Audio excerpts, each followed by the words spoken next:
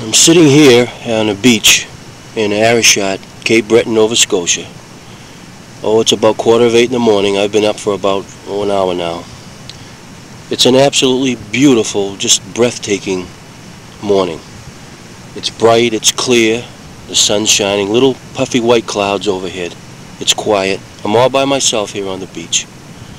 And this is a special beach for me. It's a special place for me. It's taken so long to see Arachat, Cape Breton. I've heard about this town, this little French village, since I was a small boy. Heard it from my father. Heard of Arachat countless times, many times, and also, of course, Jeff Thomas, Captain Jeff, who I was named after, my grandfather. This is the birthplace of Captain Jeff, and my God, there's a little small road here. I'm sitting on the beach here with rocks and seaweed all around me. But right on the road there's a little shallow pond shining in the sunlight this morning. That I could, it's a stone's throw, I could throw a rock. That's how close it is. And there's a foundation there. And there was a house there. It was torn down about a year or so ago. It fell into disarray. Somebody tore it down. It was falling apart. But this was the birthplace of Jeff Thomas, my grandfather. It's taken me so long to get here. So many nights thinking about it and dreaming about it and wondering if I'd ever get to see Arachat. Well, I'm here with my father. And I just wish I could describe this view. It's breathtaking. It's just so beautiful. The water is so blue. The sky is blue. There's gentle wind blowing. The seagulls in the distance calling. It's quiet. It's peaceful. My God, I think I'm in heaven. It's so beautiful here.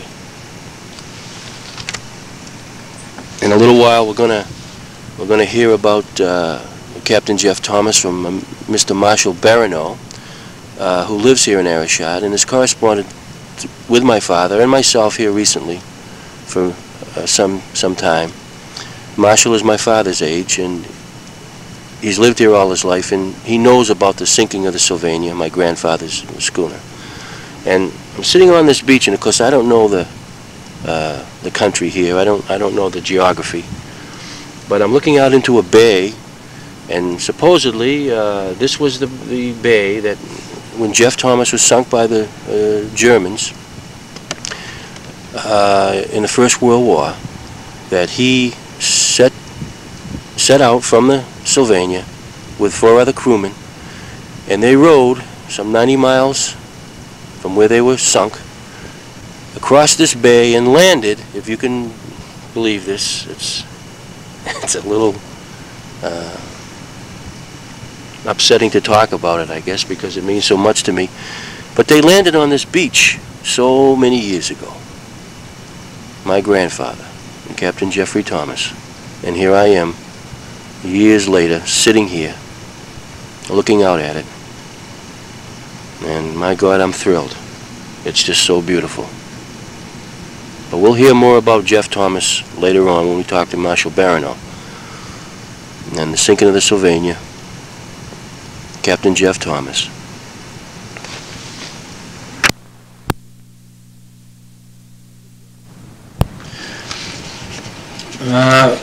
Okay, we're going to start off, we're here in Marshal Bourinot's home in Arachat, Cape Breton.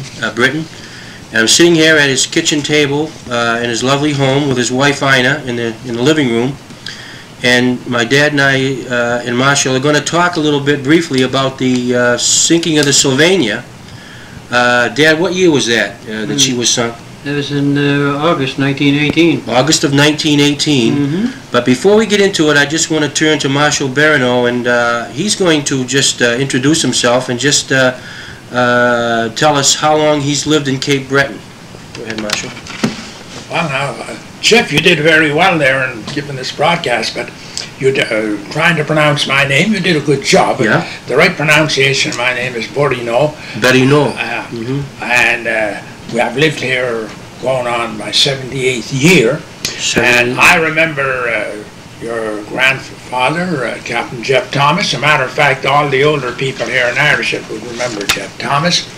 And long before the the sinking the Sylvania, he used to come into the port here off and on with many American vessels. And now, as far as the sinking goes, I can recall vividly when I was a printer's devil on our little newspaper, the Richmond County Record, whom my father had established back in 1897. And we remember when the Sylvania was sank off of Cape Breton, about 90 miles off of Cape Breton. Now, no one got any news about the sinking of the Sylvania until Captain Jeff arrived in his own home port at Arachat. And strange as it may seem, the other crew members landed in another part of Cape Breton down in Guyan Island. And I can remember when I worked in the Canadian Customs down around that part of the world, when I'd look out at Guyan Island, right away it would come to me, there's where some of the members of Jeff Thomas's vessel, the Sylvania, landed after she was torpedoed.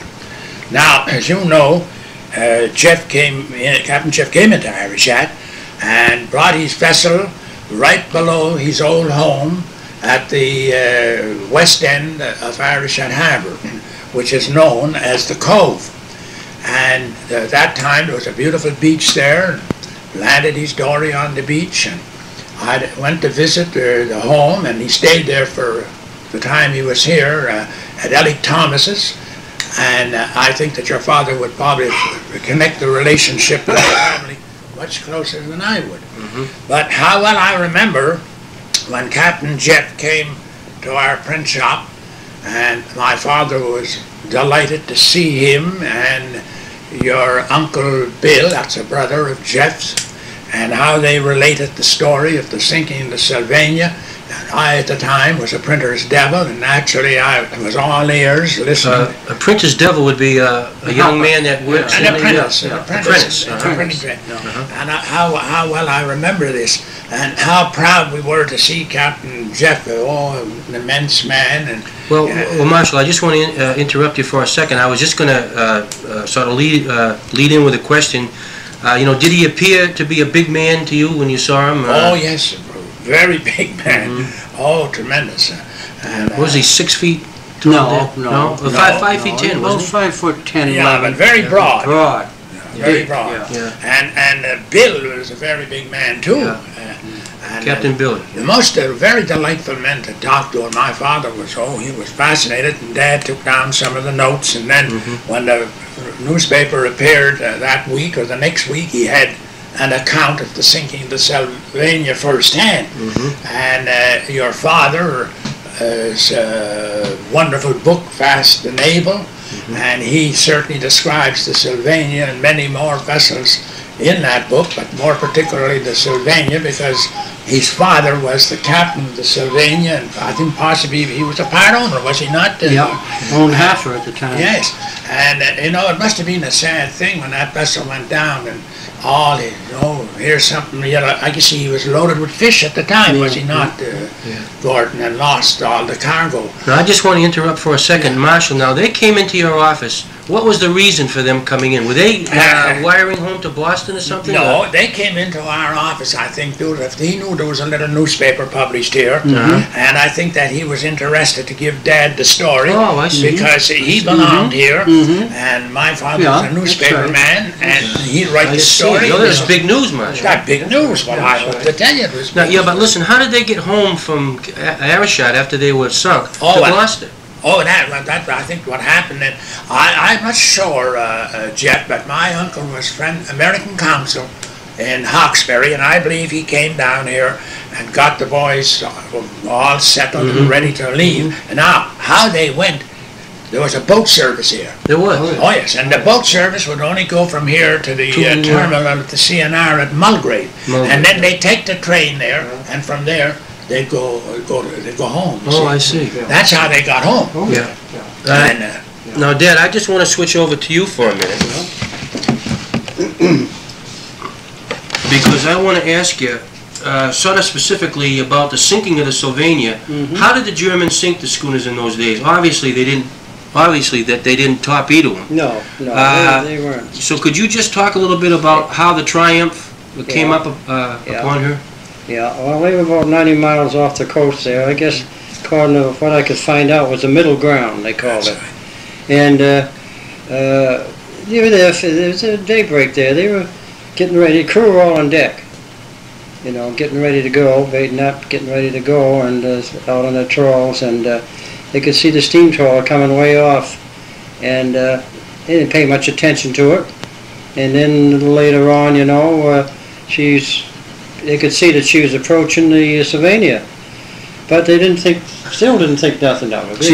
She was flying what flag there? Oh no, she wasn't flying any flag, but she knew she was a British. They know she was a Canadian trawler. She was a prize ship. And she was, well, they didn't know that. Yeah, I know. She was probably coming up to them to speak her, you know, what they find out how the fishing was and so forth. And as I say, a little while later, the crew still went on their business, and along came the steam trawler there. Well, the next thing, up goes the German flag. Swastika, was it? Yeah, No, they didn't use a swastika in those days. Not them days. These weren't the Nazis. Yeah. They're the German naval flag. And then then they could see that up on the pilot house was a machine gun. Oh God! You know, they could notice that. That's all they had. They carried to a gun. And they came right alongside the Sylvania, and then the officer up on the bridge there with a megaphone called over to the Sylvania and said, the captain. So my father went over the rail, and he says, the captain, he says, I want you to come aboard with 3 or 4 of your men, he said, and bring your papers and your flag. Now, what German U-boat was this, Dad? Well, they didn't find that out till later on. Which the U-105? U-155. And what was the captain's name? But, well, wait a minute, I'll explain that. Right. And my father came aboard because he knew then what was going on, because they knew that they were sinking vessels along the coast. They had heard, you know. So he got 3 of his men together and got the stuff together, and they rowed over to and boarded the beam trawler. And on deck they were greeted by this officer. He's a young lieutenant. Gave his name. He said from the German U-boat U-155. He says Captain von Oldenburg of His Imperial Majesty's Navy, and he said, I'm sorry, Captain, he said, he shook hands with him, said, I'm sorry, Captain, but I'm going to sink you. And he says, I'll give you 10 minutes, 10 minutes, he said, to get what you want to take. I'll give you your course, he says, and get away, because 10 minutes, that's all. So, they rowed back to the vessel, and Father gave the command, you know, to take what they could get, you know, and get the dories out. So they rowed off, and rowed off from the vessel. Meanwhile, the Germans had landed, several men aboard, and they hung time bombs down in the hole. Yeah. And they didn't torpedo any of the fishing schooners, as some people believe. No. They didn't torpedo. They hung time bombs down. They didn't want to waste a torpedo. No. And the crew rowed away towards the Nova Scotian coast, and beautiful day. And next thing, bango. It blew the mast right out of it. It did blow the mast right out? out? Yeah, it blew it all to pieces. And well, that was it. So then they hit it for the Nova Scotian coast, but some people don't know. And my father's story had a Nevinrude motor on it, and they were one of the crew, or his cousin. They were pretty new in those days. Yeah, they were experimenting, and they carried it along. So my father said, "All right, we'll use it." So his dory headed for his home birthplace of Arachat, and the other dories they were all out for themselves, and they landed on different points of the Nova Scotian coast. Most of the other vessels that were sunk, like the A. Pied Andrew, Captain Wallace Bruce, and the Francis J. O'Hara, Captain Joseph Mosquito, they were all in the vicinity. They were sunk too. Most of their crews and some Canadian vessels landed in Canso. Because I was told not too long ago by an old timer in Gloucester that came from Canso. He was a little young kid at the time, and he said that Canso was loaded with fishermen from the sunken vessels, just filled up with them. And But my father landed at his home birthplace of Arachat. I don't know why he headed there, but probably he had that feeling he wanted to, and he had the engine on. We had the advantage on the dory, and that's where they came. They landed on the beach down just in front of his home. Now, what about the German U-boat commander? There's something interesting about and that. And the U-boat commander there, that particular U-boat, the U-155, those are all 5 U-boats that came over in that raid were giants at the time. They were called them cruisers. How long were they? Do you remember? 300 feet long? No, they were 200 something. But they were big boats compared to the others, and they carried a big crew, big gun on deck. But the 5 did quite a bit of damage, but it was more or less of a scare to scare the American people. And the 5 at the end of the summer, the 5 were called back home. And I think the schooner John J. Flaherty, a Gloucester salt fisherman, big vessel, was sunk on Grand Bank. I think she was the last one, sunk by the U-155. And then they were called home, and the 5 returned, and all 5 were approaching the European coast there, but the U-155 didn't make it. She struck a mine in the English Channel going under, and that was the last I ever heard of her. She was the only one that never returned. Lost with all hands. Yeah. She was lost with all hands. And the other 4 returned to their base at Kiel. And but it was a scare raid, more or less. Did they sink any fishermen with any loss of life? No. No, I didn't think so. They never took a life. Not a fisherman. Yeah. No, they never took a loss of life. They didn't shell the vessels. Yeah. They were very courteous. And in other words, they acted like human beings should act. Yes, that's true. The Nazis in World War II, they raided, because the wolf packs were everywhere. They did a lot of damage in the West Indies and everything, and they raided the fishing, they started to, and they sunk 2 or 3 vessels. That's all, draggers. Yeah. And they shelled them. They hit, one beam trawler out of Boston, they sunk her, they shelled her and killed 2 or 3 men, and they shelled them, and they were a different bunch, the Nazis, than the World War I. But it wasn't much of a raid on the fishermen, not World War, not like that, because there was quite a few vessels sunk, and Canadian and American vessels.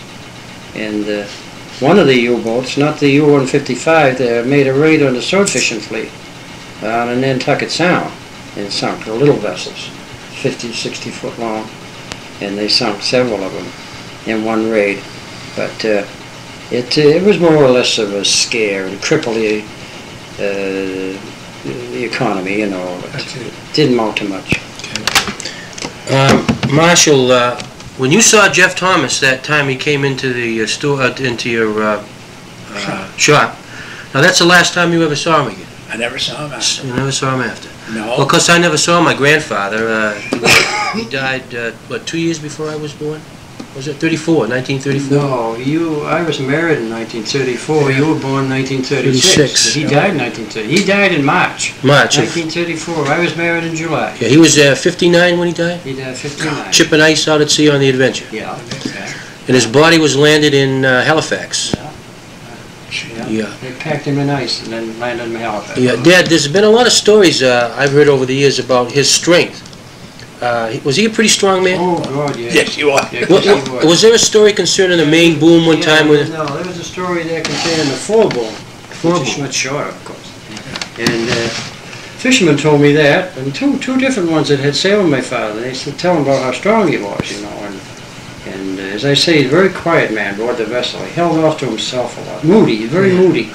And they said this particular time on deck there, the crew was struggling there. Several of the men were struggling to get the foreboom, in, and they couldn't. They were all on it, My father. How much would that foreboom weigh? You got any idea? No, I had no. A couple hundred pounds or 300? It was about what? The foreboom would be what? About 25 feet? I'd say 24, 25 feet long. I wouldn't know what it weighed, but of course it wasn't like the main boom was 75 foot, But they were struggling to the foreboom to get her in, to pull her in, to change the course, and the father of Jesus, he got mad, and And they said the next thing you know, he swept them all out the way, and he grabbed that boom, and Jesus, he pulled it right. He had great big hands on it, great big, like big hams. Hands like hams. Yeah, big hams, and they were just as hard. But that's I think that's due from the handling the ropes and the salt. Yeah.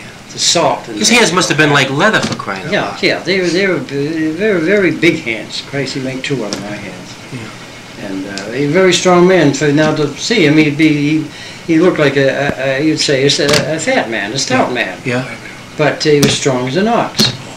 And, now, he was a hard drinker, wasn't he, Jeff? well, he was a drinker this way, like a lot of them, Yeah. when he was ashore. Uh-huh. Now, I tell you an interesting thing about my father. They say he could hold his liquor better than any person in Gloucester. Is that right? Now, he could get up in the morning. What he used to do in the morning, he'd get up and cook himself a big breakfast. He never asked my mother to do anything. Uh-huh. He'd get up himself. He used to get up early, because I suppose used to aboard the vessel, and he'd cook himself a big meal, a steak, several eggs, home fries and everything in the morning. Is that right? See, he'd put that under his belt, and down the street he'd go. Well, he'd meet the skippers. The skippers are kind of a club. They all knew each other, Wallace Bruce and Archie McLeod and all, Morrissey and them guys, and they'd make the rounds all day long. Well, he'd come home probably at supper time or in the evening, and he'd come up Washington Square where we lived, and he'd walk a straight line. And they said the liquor that he had put away during that day, because he drank all good stuff, you know. Oh, yes. And he could hold it. There's only one night that I can ever remember, and that was a snowstorm. It was blowing heavy. And my mother's sitting in the window waiting for him. She says, "I wish your father would come home. For God's sake," she said, "the damn thing gets some sense in his head. Snowing like the devil." And you see him coming around the corner. Now, Worcester's kind of a long street. Next thing you know, my father's gone. See, I said, "You know, where he went?" "Oh, no, he didn't show up." Jesus, she said, "Well, you better go down and look. Let's see where he went. And see if he's in some doorway." We went down there, his feet sticking out of a snowbank. Oh, jeez. He didn't make it that night. But outside of that, he's he never abused anybody. Very jolly when he gets a few under his belt. Very jolly and very generous. Oh yeah, here's $1 for you, or here's a couple of dollars for you. See? How about that? When he was sober, well, you'd have to coax him. See? But very jolly, very humorous when he was drinking. Yeah, Aunt Natalie told me a couple of weeks ago, sitting on the front porch at Long Beach, that when he was drinking like that, when he came home, it was easy for her to get money out of him. Yeah, that he used to give her money for you and her. Yeah. But he never abused the family. He never put a hand on one of us. Never remember putting his hand on one of us. And as I say, he wasn't abusive, but he could hold his liquor back. When he went out to sea, that was the end of it. Yeah, well, that was the end of the drinking.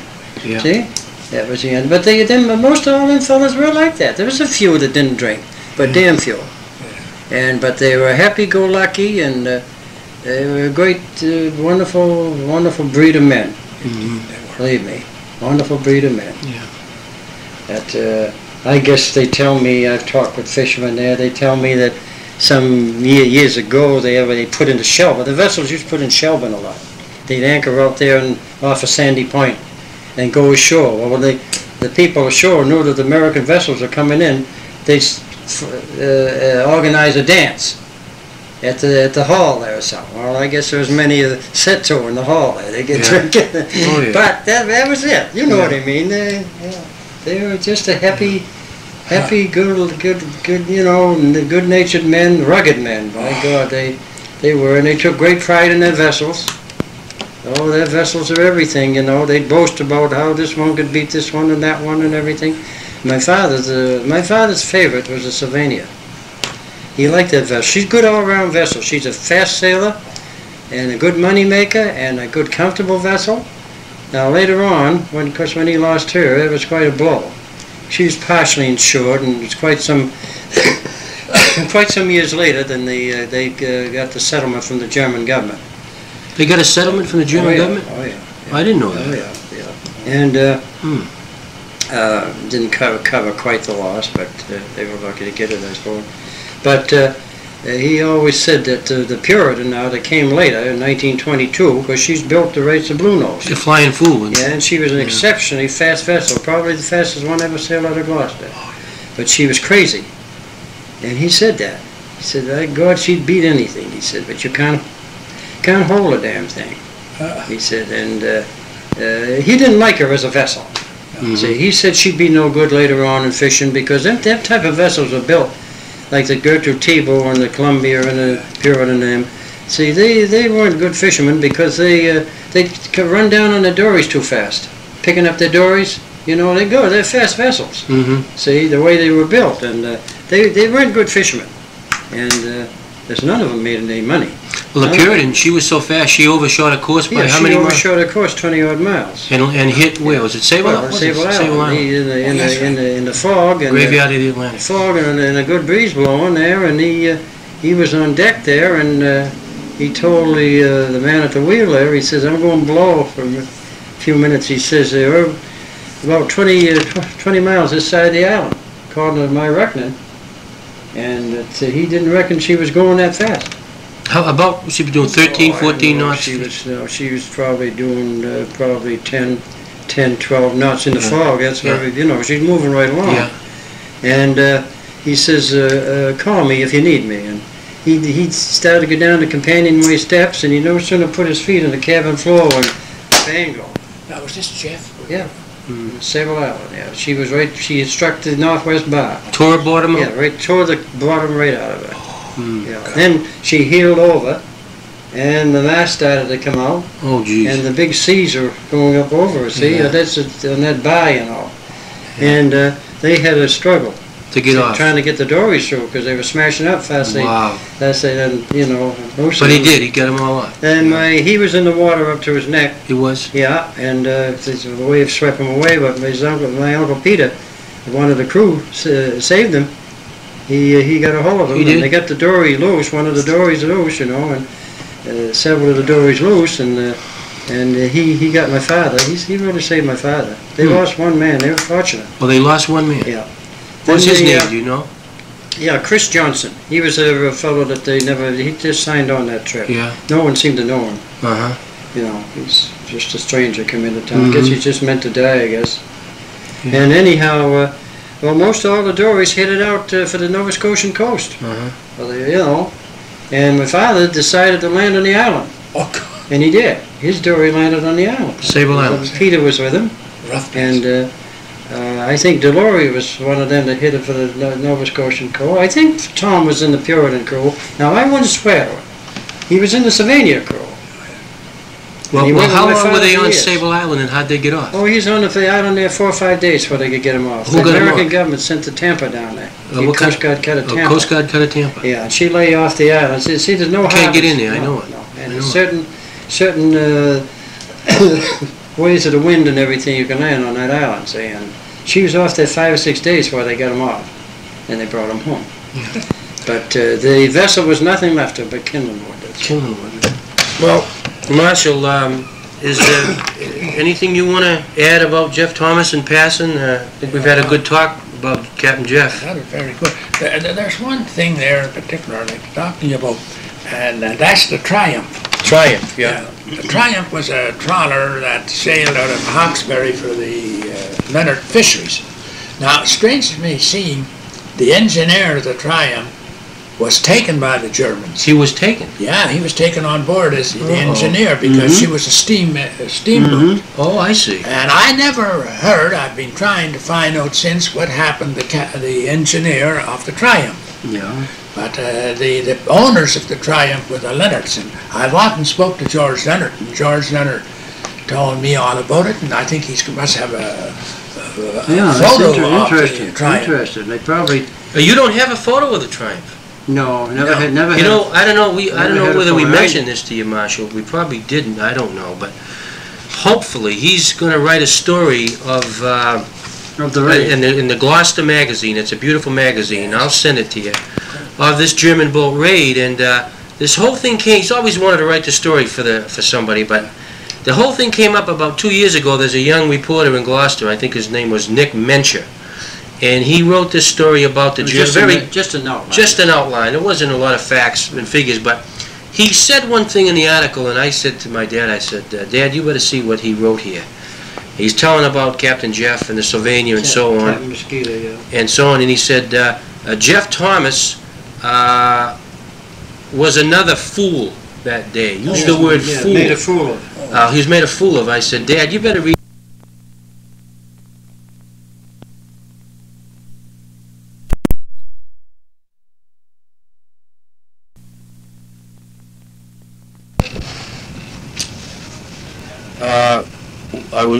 We would like to send greetings to the good people of Shelburne, Nova Scotia, and we would like to send our congratulations to the townfolk of Shelburne celebrating their 200th bicentennial, Shelburne, Nova Scotia, 1983.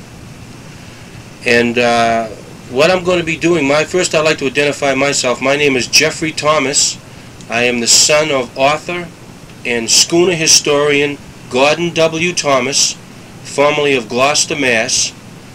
He's 75 years old, has written 2 books, Fast and Able, Life Histories of Famous Gloucester Fishing Vessels, now in its 4th printing, I may add, who has conducted some 60 years of researching the Gloucester schooner, and is the foremost historian concerning the Gloucester schooner and the men who sailed them, the Gloucestermen. 2nd book, Wharf and Fleet, is a couple of years old. Both of these books, by the way, I believe may be in the Shelburne Historical Association, Society. And what we're going to do now, I'm interviewing Gordon W. Thomas on his remembrances of the schooners in the early 1900s that were put into Shelburne, Nova Scotia for various reasons. And of course, the Gloucestermen was primarily made up of Maritimers, men that were born in Nova Scotia and Newfoundland. But we're going to be talking to Gordon Thomas, and we're going to be interviewing him concerning the Gloucester schooner putting into Shelburne, Nova Scotia. Dad? Well, I've always had a great regard for Shelburne, Nova Scotia. Ever since I was old enough to remember. It seems so that, of course, as you said, Jeff, that most of the crewmen of the Gloucester vessels and Boston vessels came from the Maritimes, and Shelburne County sent a great many of them. Some of the finest fishermen out of Gloucester from Shelburne County. And Shelburne stands out in my mind more than any other port in the Maritimes, and I've only been there twice, in 1980 and 1981. It was the first times I ever went down all through the Nova Scotia, the different ports that sent men to Gloucester. But Shelburne just sticks out. There's Liverpool and Lockport, of course, and Canso sent men, Pubnico's and Argyle, and Woods Harbour, Clark's Harbour, gosh, it's all along the Cape Breton, Arachat, and Sydney, Nova Scotia, God's sake, that's, they all sent their men to Gloucester, and those ports are very familiar to me through my writing, although not having traveled down there until recently. I became very familiar with them, and hearing about them through different men through the years, different fishermen of the different ports, and I became very familiar with them. It seems so I'd been there years and years ago, and which I hadn't. And but Shelburne always stood out in my mind. But of course, I think mostly through that is I had a lifelong friend, Charlie Downey, who was a fisherman out of Gloucester for many years, came in the 1890s, and to Gloucester to fish as a young boy. Sandy Point. And he came from Jordan Ferry, Shelburne County, and that's where the Firths and the Downeys came from. And of course, through the years and my contact with him, and even after he retired from the sea and moved up with his sister in Raymond, New Hampshire on a farm, and spent the rest of his days up there. We used to visit him very often. My family growing up, I'd bring with me, and I always I was asking him questions, and he answered me the best he could. And of course, I heard so much about Shelburne and Shelburne County and the men from there, and different times while I was there, while we were there, there'd be old timers would drop in, retired fishermen that knew Charlie, and would drop in and pay a visit while we were there. I know the Masons from up Chester way, Billy and Tom, and were all Dory mates of Charlie's, and Bob Dahl, he was from Shelburne County, and Cliff Fay, another Shelburne man, and then of course my old friend Wally Rudolph from Canso. He made several trips up to see Tabby, and we called him Tabby ever since we were kids, and to see Charlie, and we had many talks about the vessels and things, and that Shelburne just grew on me, and so that's what I wanted to do before I passed on from this world. I wanted to visit those ports that sent the men to Gloucester. And in 1980, in September, Jeff and I sailed across in the ferry Blue Nose, and we went down as far as Halifax, and we ran out of time and finances, and we did take in the Lunenburg Seafair and followed along the coast, and we stopped at. And in fact, we stopped at Shelburne on the way home, and this was in 1980. And we were fortunate through advance notices that we were coming, that we met a very, very gracious couple, Jack and Nettie Conrad of the Shelburne Historical Society. And they took us under their wing, and we were fortunate that they showed us places in Shelburne and introduced us to people. Showed us hospitality mostly. And the hospitality that they showed us, and it was wonderful. That we were very fortunate, and I was very pleased with Shelburne. I wasn't disappointed. The harbor, of course, I knew the harbor was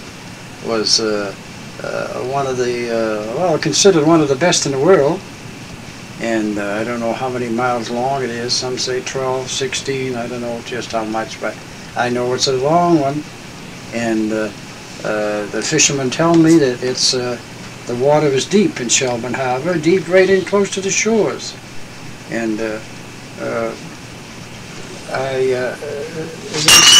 I say, I always wanted to see Shelburne more than any other place, and believe me, I was not disappointed with it. And of course, it did help so much by the Conrads being so nice to us and taking us places. And of course, in 19...